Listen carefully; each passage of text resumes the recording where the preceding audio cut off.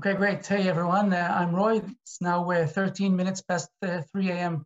here in Israel. I'm excited to get the opportunity to meet you guys and speak with everyone. I really am starstruck. This is really meant to be a conversation, not just a one-sided thing, so please interrupt me. My current laptop is not the best of a setup, so I won't be able to monitor chat really effectively myself, so feel free to turn on the microphones and just interrupt me. And if Jason, Scott, you can assist with like mediating chat, it'll also be great. Let's dive into the topic. So basically, you know, concepts, one of the largest features of C++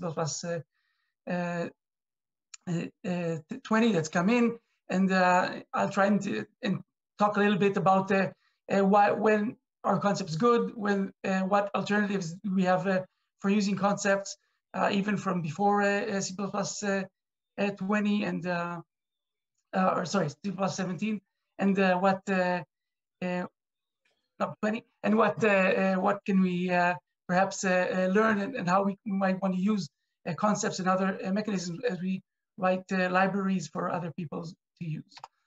So let's start by a little bit of an introduction from around 6 years ago. This is a short clip from a course by Alexander Stepanov. It's a long course that he had on A9, and we can see how even in 2014 there were discussions and there were thoughts about concepts. So let's see what Stepanov and his colleague has to say.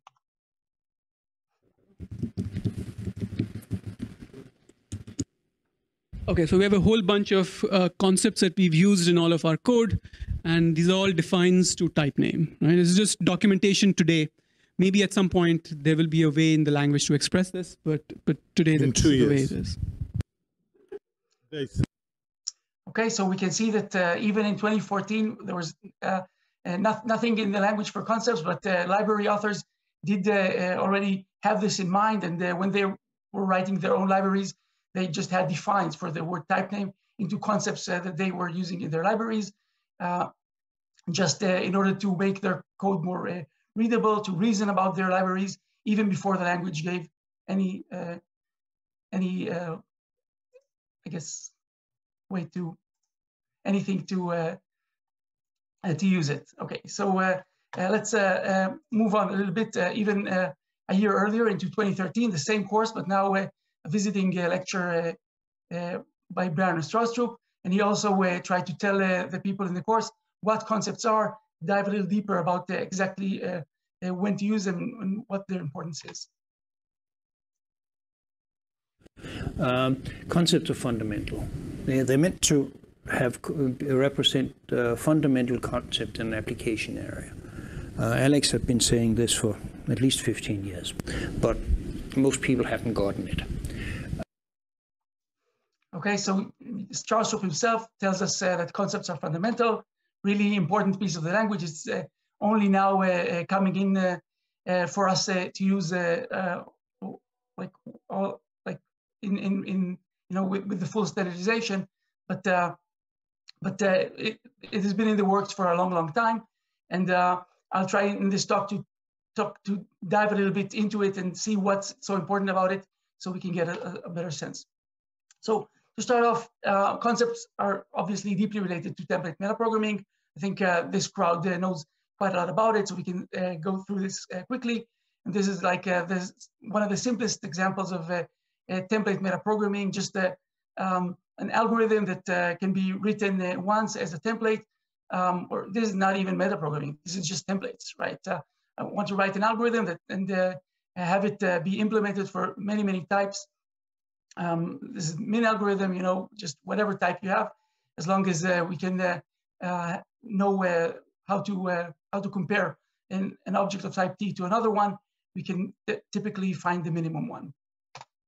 And metaprogramming lets us also reason and trying to have maybe a different implementation for the same algorithm based on the different traits or the different object that we want to work on. So again, the swap algorithm, relatively simple, and here we can see that in STL we have like a specialization and a different implementation for an array versus a non-array type to allow us to allow swap to have deep copy semantics for arrays, whereas other objects can be copied regardless.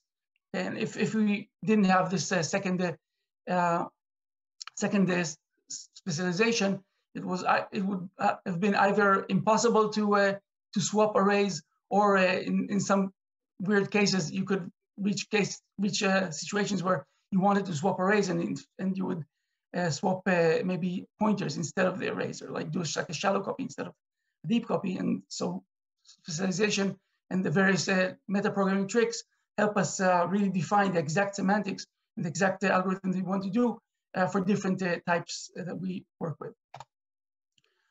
Okay, so there are cases also where we would use metaprogramming tricks not to implement or to perform a different algorithm, just to perform the same algorithm, but guide our compiler or into better behavior, better runtime performance, or otherwise. In this example here, there's the STL implementer wanted to basically have an implementation of the std fill algorithm that just goes and fills a container with the same element over and over again. And in this case, the STL implementer decided to force the compiler to use memset in case the objects or the container that is being filled is I guess like just an array of bytes. Okay, so obviously if we didn't have this specific metaprogramming trick, the compiler could have chosen to implement std fill or the loop as a memset, but here metaprogramming trick is used to basically force the compiler to do a memset in this specific case. Okay, so this was a short introduction of what concepts are and also what metaprogramming is. And throughout this talk, I'll try to talk a little bit deeper about how do we put constraints on templates, how do we write different algorithms that try to achieve the same goal and help the compiler or choose the best alternative to use. I'll obviously look at it from the C++20 concepts perspective, and but also try to see what other approaches are. I'll tell you a little bit of what I think of the various alternatives. I'll be happy to hear your ideas, and I'll try to I guess spice things up with some YouTube videos from code examples from the STL. So, and obviously when I'll say many things, some of them might but just be my opinion. Feel free to challenge my thoughts. So let's get back to 2013 to Strauss-Troop and learn a little bit deeper what concepts are, not just the fact that they're important, but how do we look at them and how do we use them. So what are concepts for Strauss-Troop? And the thing we were working on is it becomes a bunch of constant expressions. It becomes a bunch of Boolean expressions.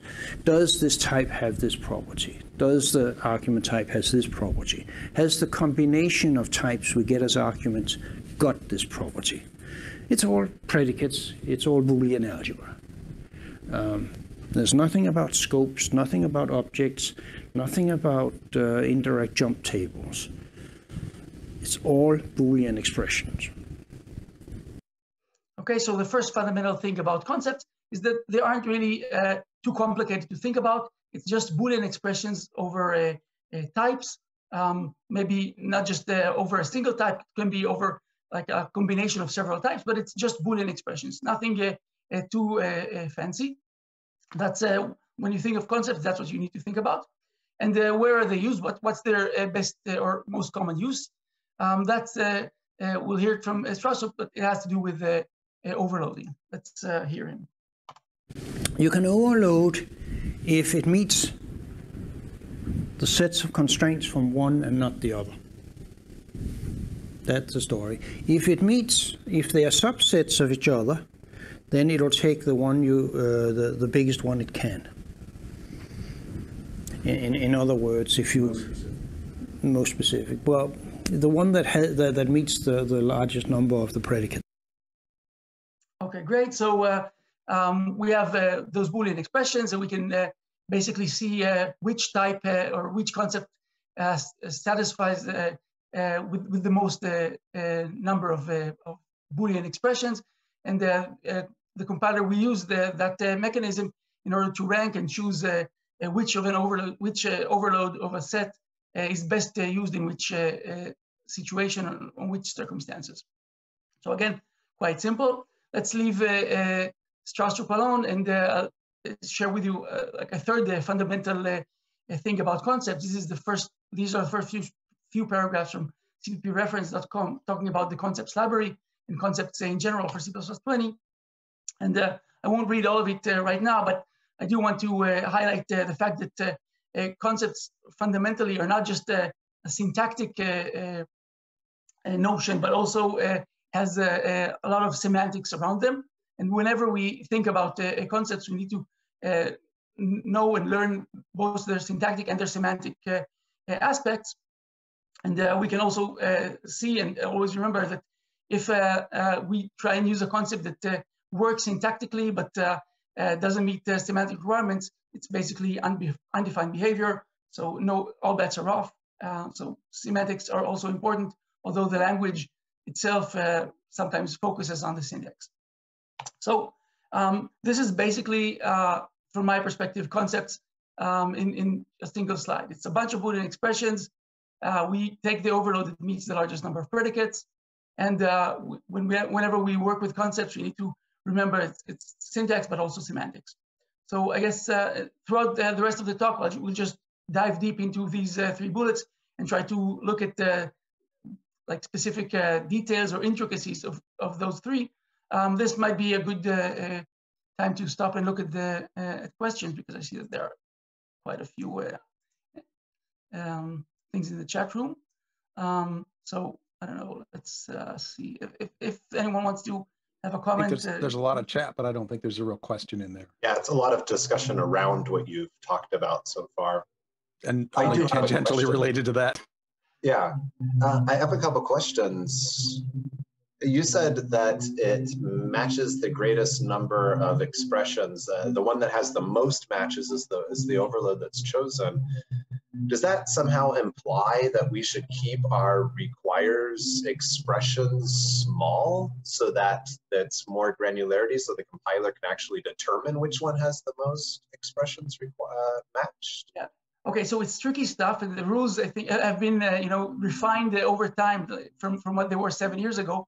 Basically, okay, as far as I remember, there's the notion of I guess CNF and like conjunctive normal form, and disjunctive normal form. Basically, yeah, the compiler will try to break down a concept, like even if it's recursively defined with other concepts, into like a set, like a Boolean expression of as atomic items as atomic as possible, and try to see if 2 concepts that are maybe in competition with each other are subsets of one another, and if they are, it will take the one that is the superset that is met.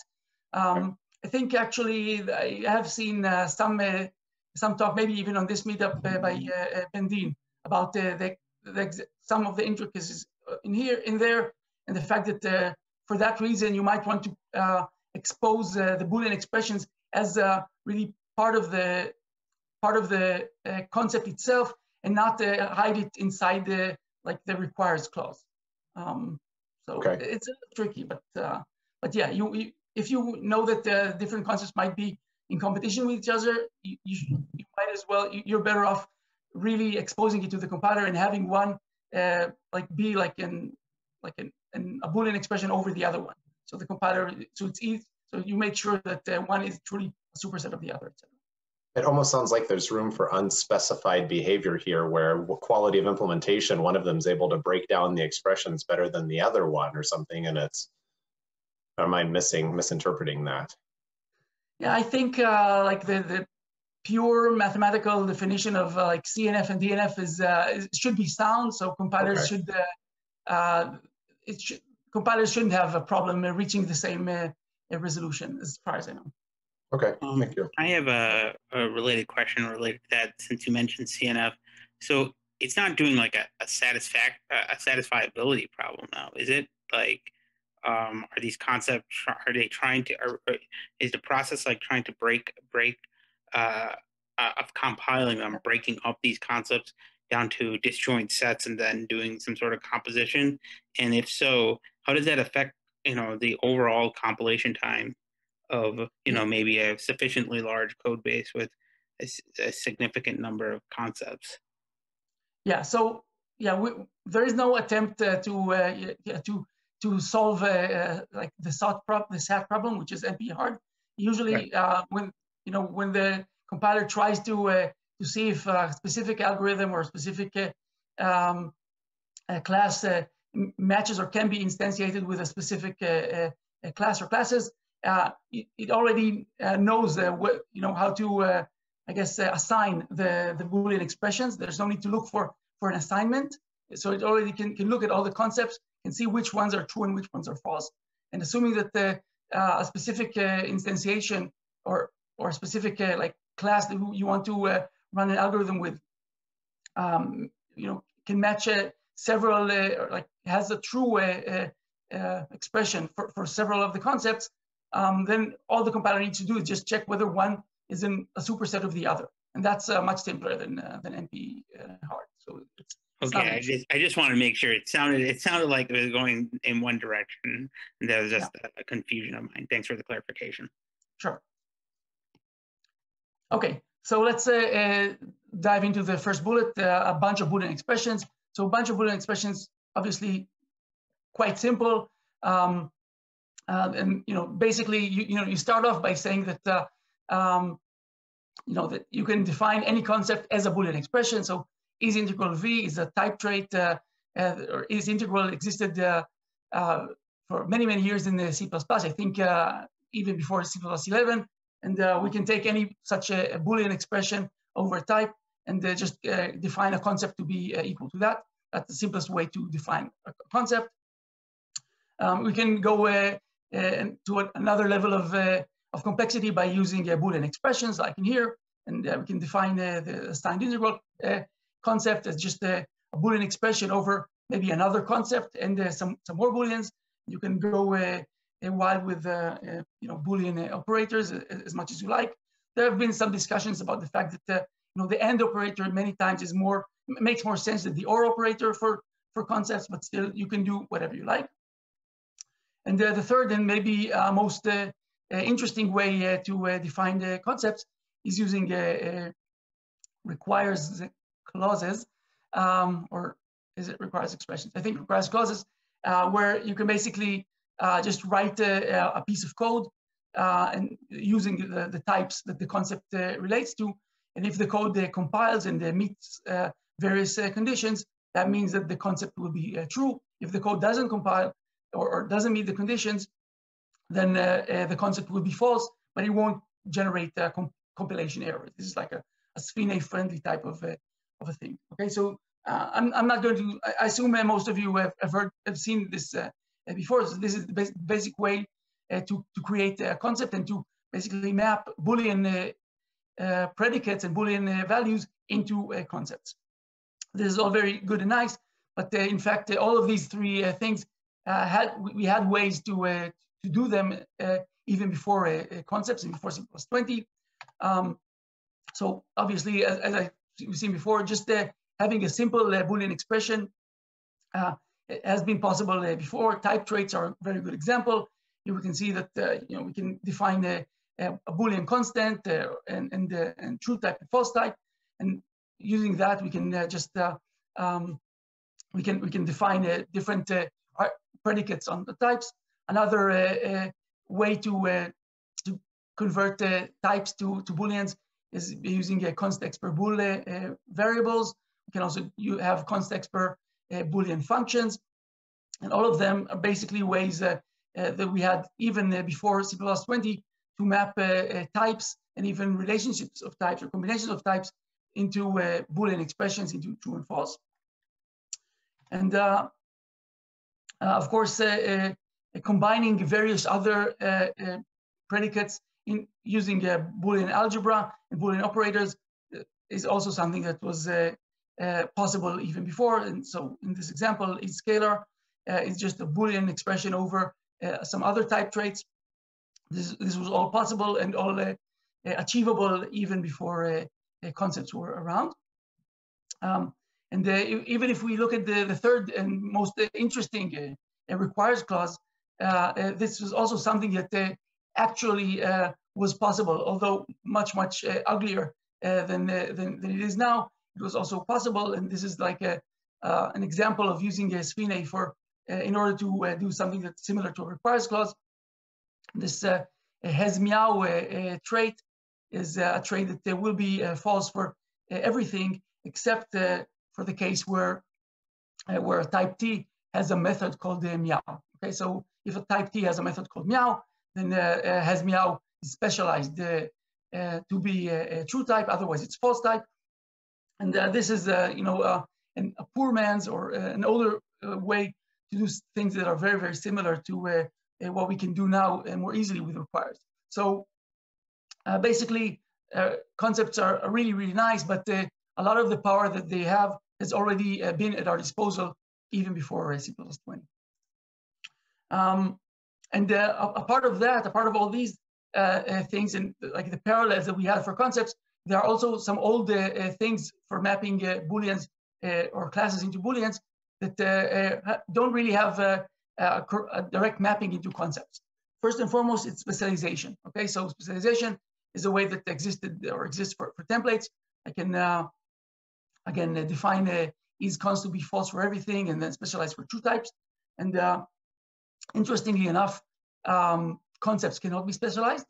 And another thing that relates to it is the fact that we can use specialization for opt-in and opt-out, where a library can, for example, like here, can define some Boolean to be false across like the entire universe of all classes, and let the user of a library specialize this Boolean for their own class and turn it into true or false, and do this sort of like an opt-in or opt-out from specific features when it relates to specific objects that they do.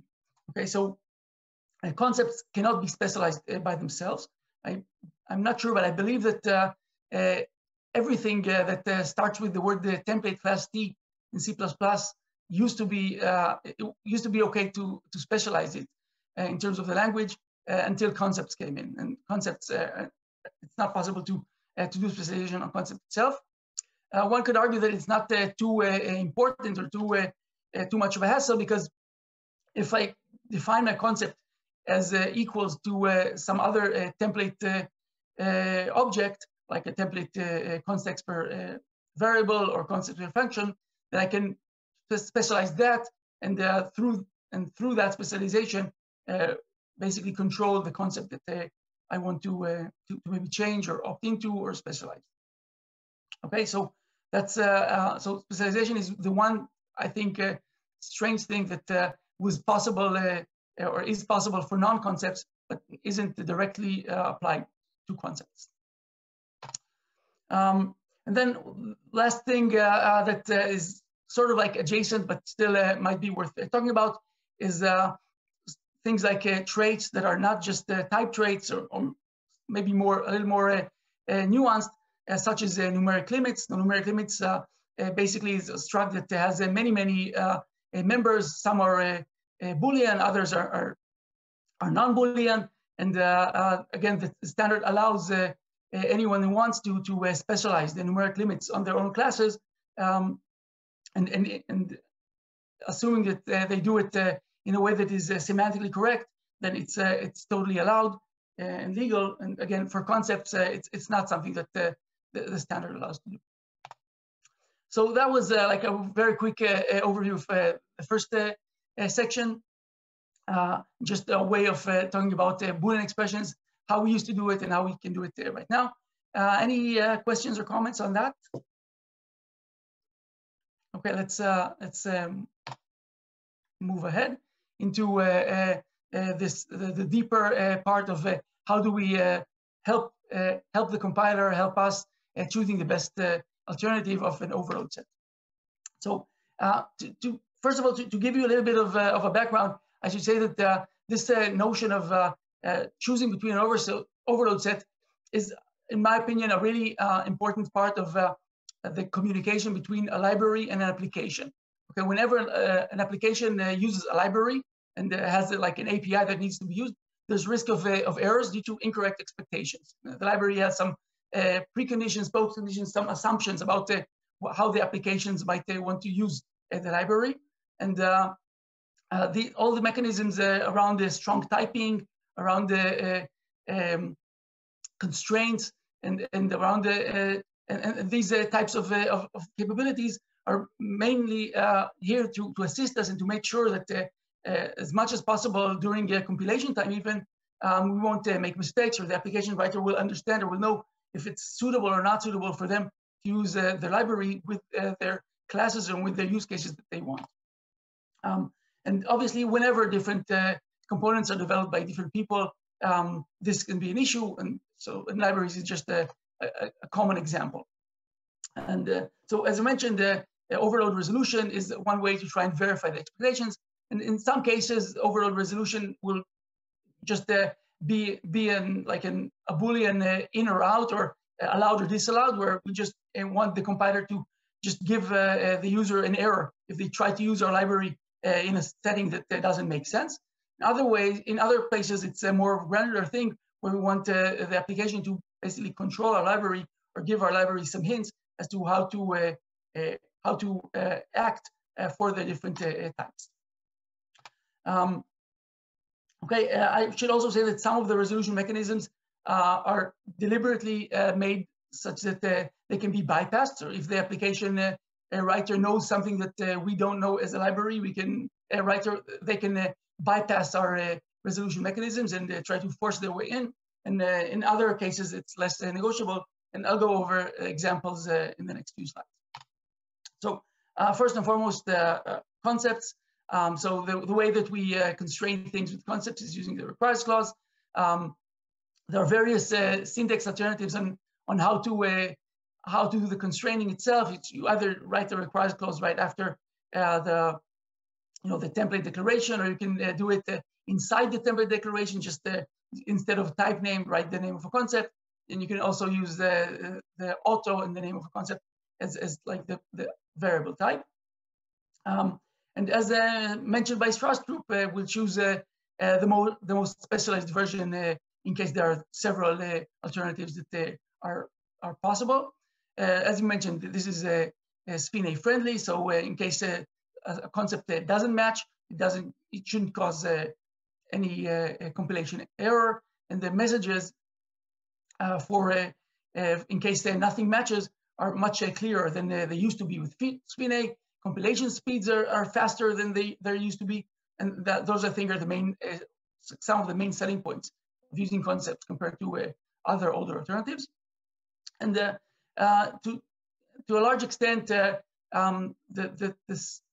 contract between the library and the application is defined by the library itself. The library defines which concepts it wants to work with, and what are their rules. And the application must basically conform to the concept. The application has to meet all the requirements that the library defines. There's no way for the application to go around it and just try its luck, so to speak. And let's go to a short video discussing like one of the top alternatives to requires that used to exist before C++20. So here's Timur from CVPCon just 4 months ago or 5 months ago. Let's remember if we let's see if we can remember how to use std enable if. Okay, so you can write the std enable if integral type and floating point type. Where do we put this? This is something that I can never remember, right? So you can put this onto the return type of the function, but then you don't really see the actual return type anymore, so that's not great. You can put this into the parameter list, but then you don't really see the parameter list anymore. So I don't like either of these. So my favorite method is actually to put this into the template argument list, because then you can still cleanly see the function signature. So that's, I think, the most readable way of doing this, except it doesn't work. Because it turns out that in C++, defaulted template arguments are not part of the function signature. And then you again have the same function signature twice, and then you again get this error, redefinition of function template. Turns out you can work around that because that rule doesn't apply to non-type template parameters, so you can make this an int template parameter. Okay, so this is a rather long video. The specific details aren't really important. The main thing is that it's complex, right? Before we had the concepts, there are many, many different ways or various ways and various, I guess, idioms of how to add these clauses or these constraints to our functions. And the different ways were suitable for some cases, but not for others. Some were more readable, some were less readable. And it was just a pain that the concepts and requires clauses are meant to make our lives easier with, okay? A part of this enable if mechanism, it was really replaced to a large extent with requires clauses. There were more alternatives that were used before we had concepts, which again don't map directly to what we have right now. So first of all, as mentioned even before, there's specialization. Okay, so specialization, basically, especially when we talk about partial specialization, it was a way without using concepts per se to again implement different types of or different implementations for the same algorithm. And again, the compiler would know how to choose the best one. Would know how to choose which specialization is the most specialized with various rules, and to get the correct implementation for us. Another way of the library communicating with application code was using some customization argument, like the comparator argument for max element, for example. Okay, so this is not as clean of a method as it's clean of an approach as specialization or as concepts, because it actually combines a little bit of compile time as well as a little bit of runtime, but it gives anyway, it gives whoever uses my library a way to interact with my library, to basically plug in some logic, some code into my algorithm that can be that is known both at compile time and can also be consulted with at runtime. Another interesting thing about this approach is that it allows the callers or the applications to override and use the same algorithm with different configurations on different call sites. So, for example, if I have a container that contains, for example, records of personnel, of people, and I want to find the max element by like sorting by either the first name or the last name or whatever sort algorithm that I want, I can basically use max element and at the call site, call it several times with different comparators, and it will work. This is much stronger and much more flexible than using requires clauses, where basically I have to I have to just specify for my person type what's my comparison method and be stuck with that. So that's like one of the a strong point of using a customization argument. It allows the library and the application to basically use each other in different with different settings on different call sites. It's not, there's no hard binding between the library algorithm and the application objects or application classes that are used for the algorithm. Yeah, sorry. So, and then the one last alternative or that can be discussed is really much more complicated than the rest, but it can be very, very powerful, is the customization points, also known as nibloids or tag invoke, where again, I can connect my algorithms with the user code and configure exactly the relationship, or let user code interact with my algorithm. This is a really a longer topic that I can discuss deeply here right now, but if you like, this link is can point you to a talk, I think from some from people on the Facebook team that have used this this method quite a lot. And then another way to configure or to work with to let the libraries and application code I guess interact with each other is the way that STL works classically, which is the tag dispatch. I assume some of you know tag dispatch as well. And here's the basic way that it works: is by using categories, or by basically asking the application to tell us a little bit of information about their classes by breaking the world into different categories or different sets of behaviors. So this example is the STL advanced algorithm. This is a very basic algorithm. Tries to take an iterator and move it n steps forward. And you can see that the implementation basically calls an underscore advance and passes an extra argument, which is the iterator category of the iterator type that I accept. The STL defines several iterator categories, forward iterator, random access iterator, bidirectional, etc. And based on the category that they work with, advanced or the underscore advanced can be specifically implemented to get the best performance and the best suitable algorithm for the task. We can see, by the way, that in STL, this dispatch method is hidden. Okay, it only exists inside the underscore advanced method that users cannot call themselves, and the users have to trust, I guess, or to put their trust in STL and in their iterators that they know their categories correctly.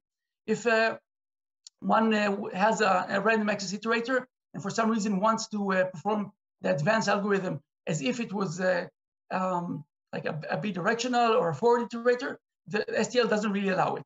Although, in fact, it can be, it's possible technically, because we know that a random access iterator is also a forward iterator.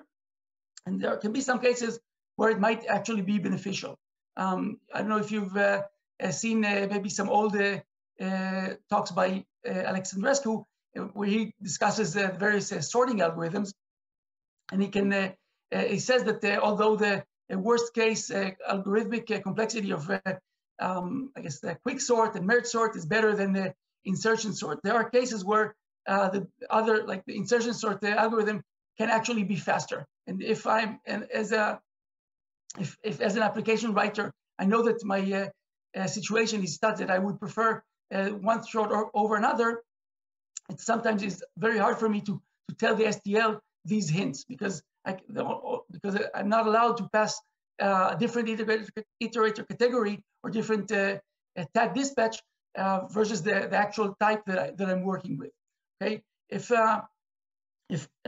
I were to write a library using type dispatch, I might also consider exposing this category as an extra argument with a default value, which is the category of the iterator, and just allow whoever calls my functions to try and be smart about it and try to bypass basically the default decision, knowing that some categories overlap with each other, and assuming that maybe an advanced user might want to get into a different implementation for specific cases.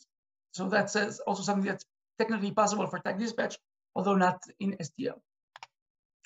Okay, so this table is like sort of like an attempt of mine to go over and summarize the different approaches that I talked about so far. It's rather cumbersome, and I'm not sure it's 100% accurate, but it helps me, I think, reason about things. You see the first three lines, specialization, enable if, or spine, and requires clauses, are very, very similar in nature. They're all ways for a library writer to give some rules and give some constraints about which algorithms can be used with which application classes or application types. It can be used for either turning some specific algorithms on or off, and just telling the application, hey, you cannot use this algorithm with this type, or to choose from a few alternatives. There is no specific way to using these methods to actually interact with user code, to plug in some user functionality inline into my algorithm very easily. And in terms of simplicity, I would consider like specialization and requires clauses to be relatively simple, whereas enable if, as we saw, is much more complex. The last three lines are, as mentioned, like more esoteric. Tag dispatch approach used in STL. Basically, from the way I see it, it gives more power to the application itself. The library defines several categories, and the application, if they want to use my library or use my algorithm with its own containers, with its own types, basically the application can choose or has to define which category their own classes belong to. Okay, so the application, if I have a class, I basically define the classes category to be one of the different supported ones by the library. And if I choose correctly, then I get the best performance. If I choose incorrectly, if for some reason, for example, I have a random access iterator to a container that I implemented, and for some reason I tag it or put its category as bidirectional, then STL will not know, and all my algorithms will use my iterator as if it's bidirectional and not as if it's random access. Again, tag dispatch doesn't really allow easy injection of user code, and I would consider its simplicity as medium. Custom arguments such as a comparator for max element, etc., is not really a way to turn an algorithm on or off, or to choose from different implementations, but it does allow injecting user code into the algorithm, and as we mentioned, can be done specifically in different call sites, and it's rather simple. And nibloids are more complex. People need to think about how to use them, and they also are relatively powerful in the sense that the application gets to choose how to interact with the algorithms. So this table is a little bit complex and convoluted, and I'm not sure I can stand behind each and every cell, but maybe this is a good time to also to again stop a little bit and see if anyone has some comments or questions.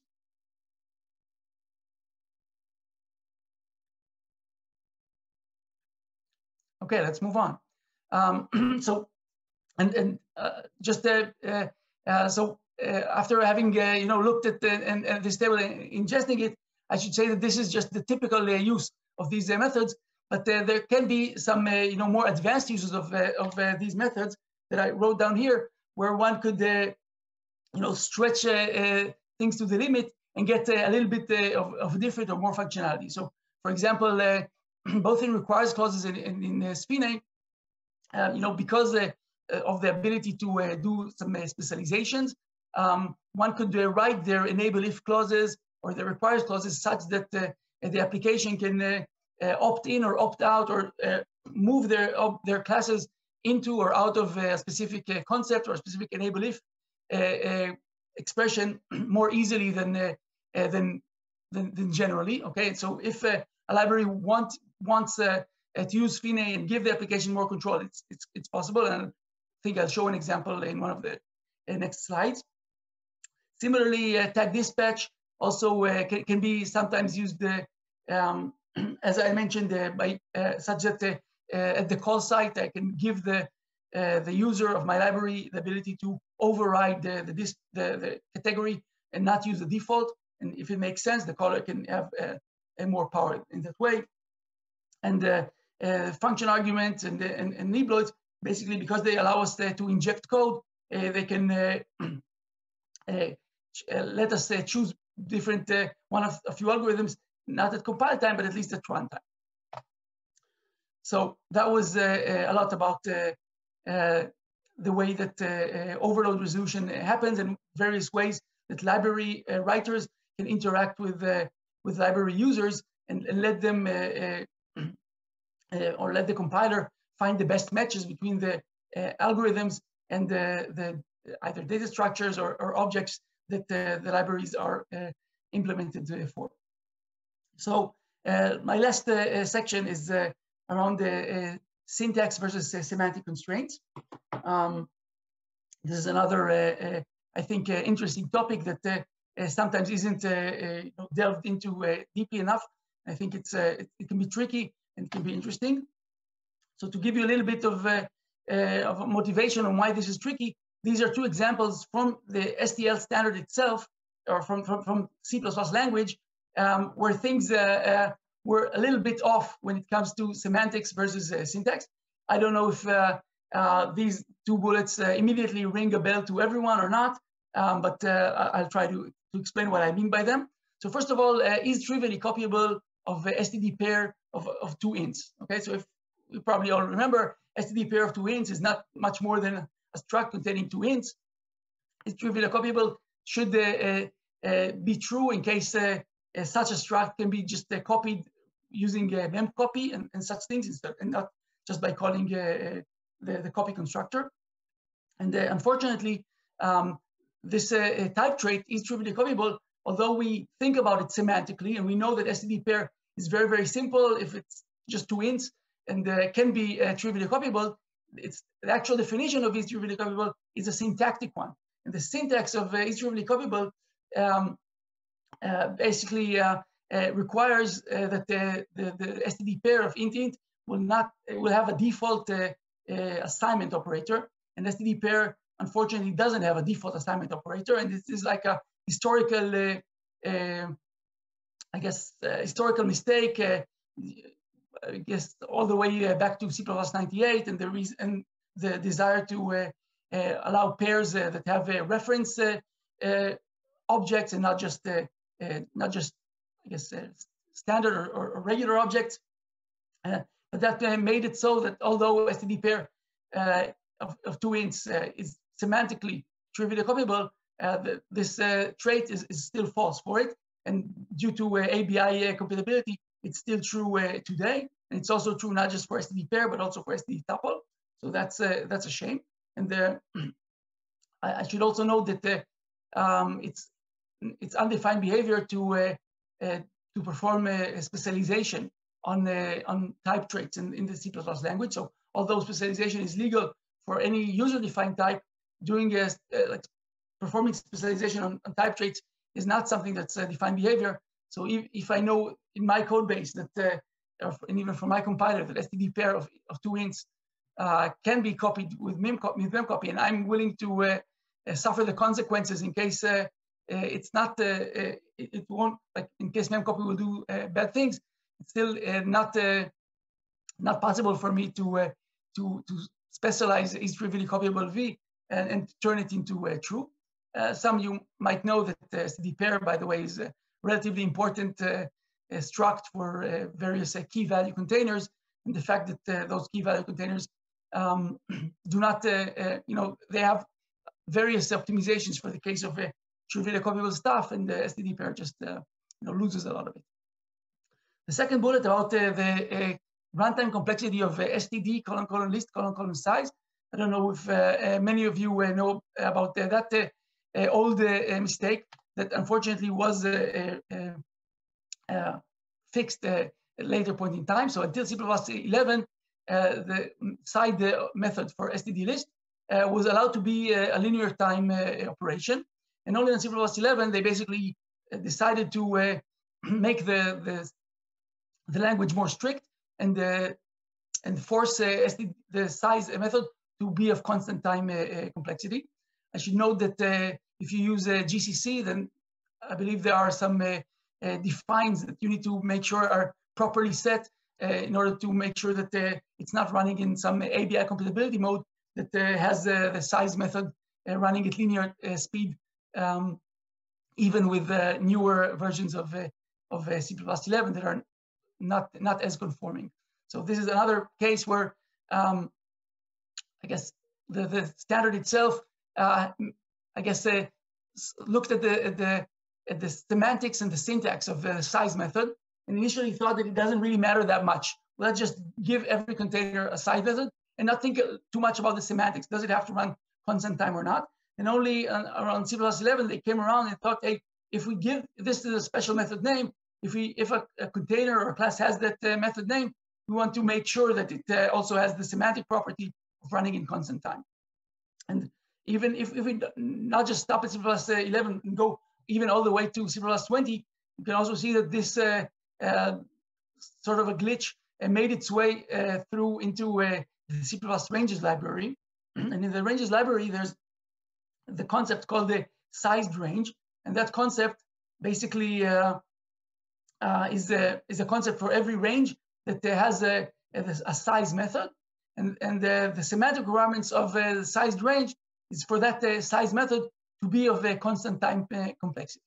Okay, and when this was standardized, and when they considered that this concept, they also knew that there might be problems with the semantics versus syntax. There might be ranges that have the size method, but it doesn't meet the semantic requirements. And there was a concern of this undefined behavior getting exposed too much to users. And for that reason, although we can't really see it inside this concept definition, the ranges library does define this escape hatch. Okay, so there is an escape hatch. There is a Boolean called disable sized range. It's equals to false for all classes in SDL, and it is allowed. It is anyone that implements their own range, and their range has a size method that doesn't conform to the constant time complexity. They're allowed, and they can specialize this context per Boolean, and in order to disable that concept. I think it's really, really strange that this Boolean isn't just a part of the Boolean expression in the concept definition, but it's something that was done and was added to the library. Anyone has a question or comment on that? Okay, let's move on, and I'll show another example of such an escape hatch, which is with the borrowed ranges. Okay, borrowed ranges, another concept related to the ranges library. And again, here we have this context for Boolean, not to opt out, but to opt in. And again, enable borrowed range. It defaults to false. And if I write my own range, I want to opt in to the concept of a borrowed range. I need to specialize and define my my range as one where borrowed range is enabled.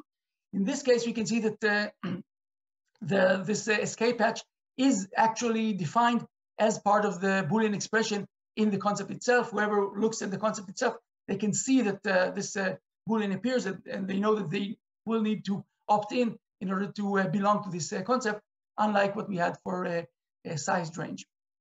Okay, I should also note that this escape hatch trick of basically putting some Boolean expression inside my concept is basically a must for the reason that the concept itself cannot be specialized. Okay, so because one cannot specialize the concept of borrowed range, we have to go in the extra mile and add some other Boolean expression that can be specialized, just to let applications or let the library users to opt in and out, or basically specialize the concept for their own needs.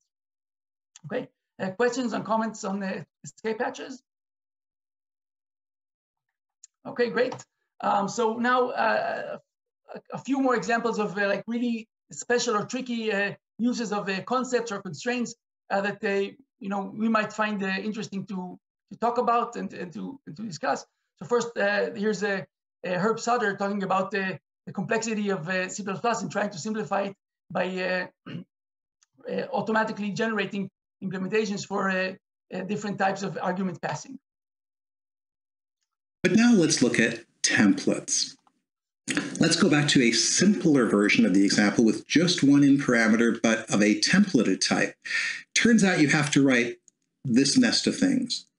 Basically, you're saying, if I should pass by value, so I should pass by value if it's trivially copyable and the size is less than something. Let's just say you can make your own predicate here. Okay, so I didn't expect you to see, to understand everything that Herb was saying, and you can go and look at his talk later on.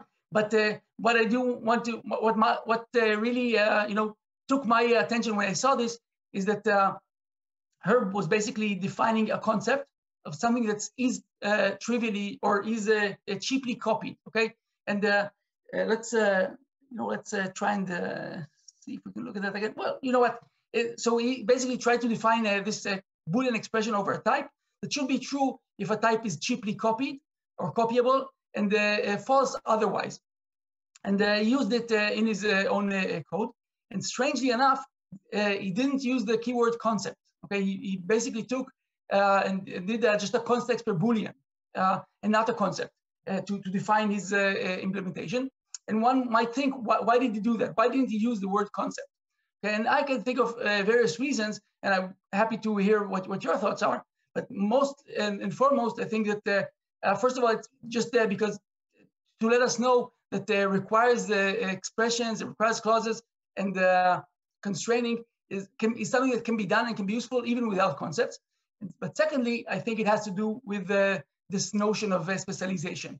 If Herb were to put this expression as a concept, it wouldn't be possible for someone to specialize and to opt in or opt out their class and say, hey, my class doesn't meet your criteria, but I want you to consider it as cheaply copyable, or the other way around. So because he chose to do it as a context per Boolean, it's possible to do specialization on it.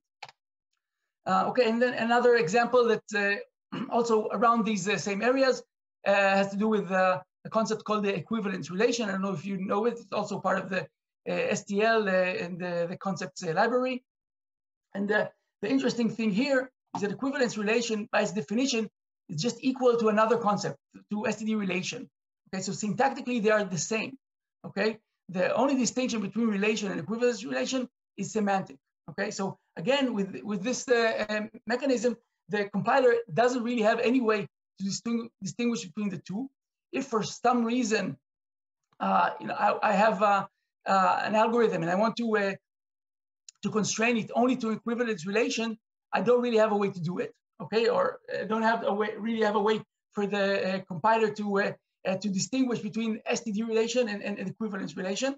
I can obviously put an equivalence relation in my concept requirements, and that will mean that if anyone that passes a relation that isn't equivalence will basically fall into undefined behavior territory. But again, unfortunately, the compiler won't help us in this case.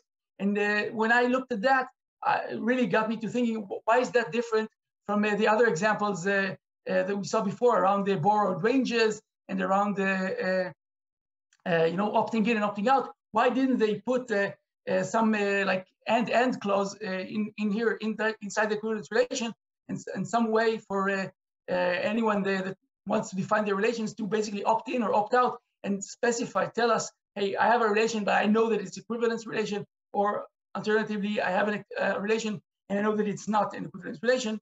And for some reason, they chose not to do it for this case, and basically increase the risk of undefined behavior if someone doesn't really know what they're doing. Now, after talking about this specific case with someone, I think over some meetup a few months ago, they sent me to ask the Slack room around that talks about concepts, and I went to the Slack room and asked this specific question. And one of the responses that I got had to do with the fact that relations many times are actually implemented as lambdas. Okay, and it might be more tricky to do an opt-in or opt-out for a lambda, to say to write a lambda and say this lambda is meant to satisfy the equivalence relation versus this lambda that is meant to satisfy some like strong ordering relation or something like that. So after having heard that, I thought about it a little bit, and it seemed really like a problem, but it didn't look like something that's really impossible to deal with.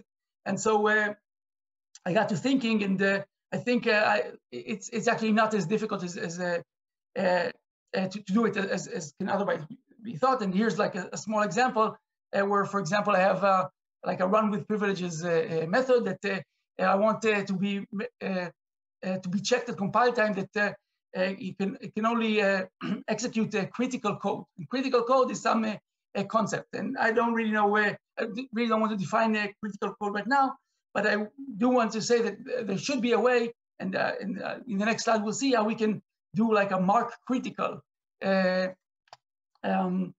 guess a verb or function or constructor or something that can accept a lambda. And only once I do that, I can like opt in to this critical code concept, and this way I can like make sure and get some more compile time checking in the code that someone doesn't by mistake pass in a lambda that they didn't mark as critical, that they didn't maybe run through more rigorous tests, etc., etc. And the same can be applied obviously to opt into like other relations and that sort of thing. And the implementation of this mark critical thing isn't too hard actually. It has to do with the trick that I also saw implementing the overloaded struct that's sometimes used for the visitor pattern on variants. So this is just one example of how one might do it. I have a context or Boolean, which is always false, and I'll set it to true if I derive from some base class. It doesn't really have to be that way, but that's the way I chose it. And then my concept will be equal to that Boolean, and mark critical will both derive from that tag and also derive from whatever lambda I want or whatever callable object I want. I'll just use the using operator to expose that, and this way my mark critical object is both callable and can be passed as a callable object, but also did the opt-in to the critical code concept. So that's another nice trick. And we're coming into to a close of the talk. So I have these few bullets. I'll run through them, and then I'll be happy to again open the room for discussion. So first and foremost, the concepts are great. They're a very good addition to the language. Using requires clauses is very, very powerful, and you can use them many times even without the concepts. I also have seen some examples even by JSON of using requires like as part of if const expert expressions that really look nice and really drive home the point of getting into an if const expert clause. If some code is executable, is legal, it's really cool. If I just want to clarify that I stole that from Chris Jusiak, just for the record here. So, okay, great. And if I were a library writer, and whenever I write code for others to use, I try to consider giving power to my users. So I think that escape hatches are something that is very very powerful and very meaningful. I would think that the most concept that I would write I'll try to think whether it makes sense to build some ways for whoever uses my my library to either opt in or opt out of things that might seem to be okay syntactically.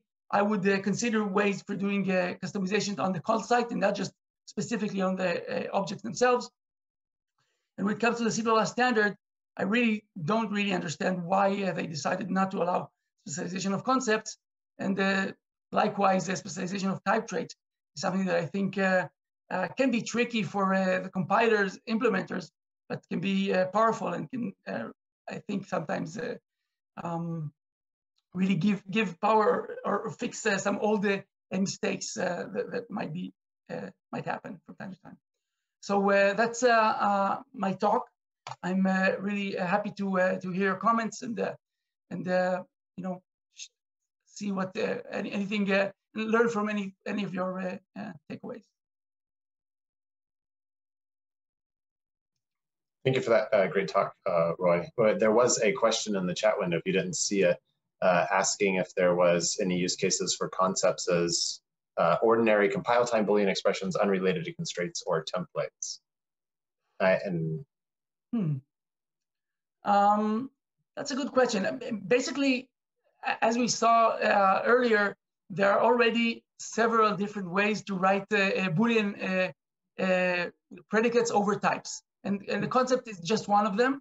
And I think in general, if I wanted to have a Boolean expression even without a constraint that had to do with a requires clause, actually, yeah, we just saw that we can do it regardless. I don't know. I think I would usually use a concept if I wanted the cool notation of writing it instead of the word type name in my template, or just use auto, etc. Question from Mark. Can you talk about better error messages and compile time performance? You all can just unmute your own microphones too. And yeah.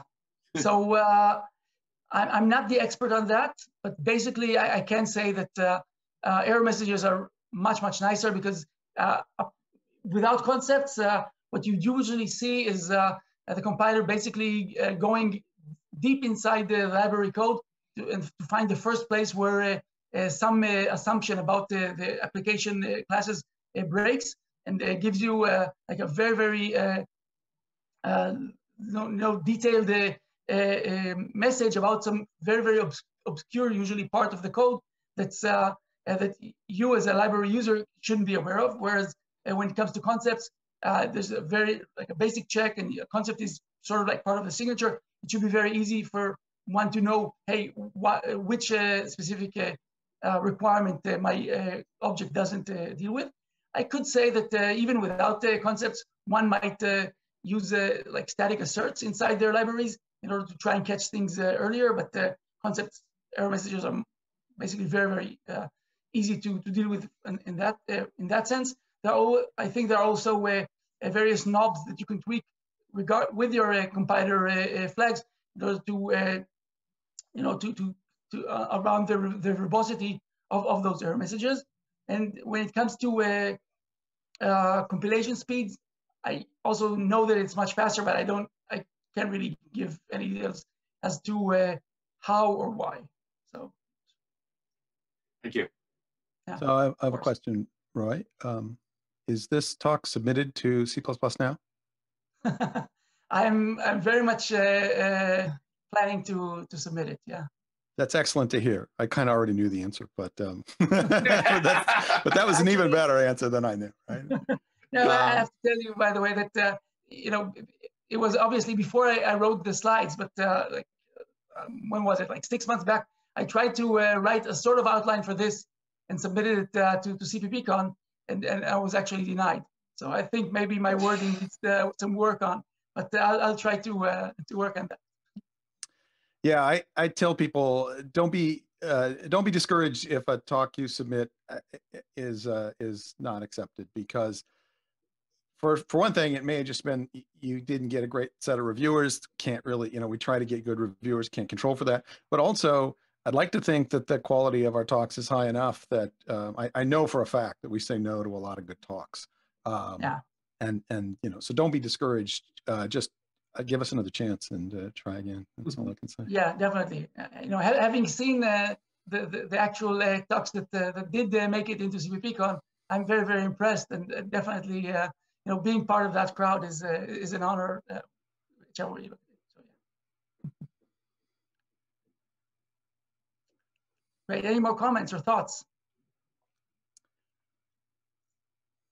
Great. So thank you very much, everyone. This has been a really blast. Yeah, I don't think we have any more time, but I tried. If you like another point to maybe to open the floor around has to do with Herb Sutter's thing on argument passing. I wonder what you think about it. And one point that really stuck out for me when I heard about it is, and I think he mentioned it a little bit, is around the differences in semantics between passing by value and passing by const reference, where it seems that throughout the Herb's talk, he was glossing over it and basically tried to claim that passing by const reference or passing by value is many times interchangeable. It's just a matter of how cheap or expensive the copy operation is.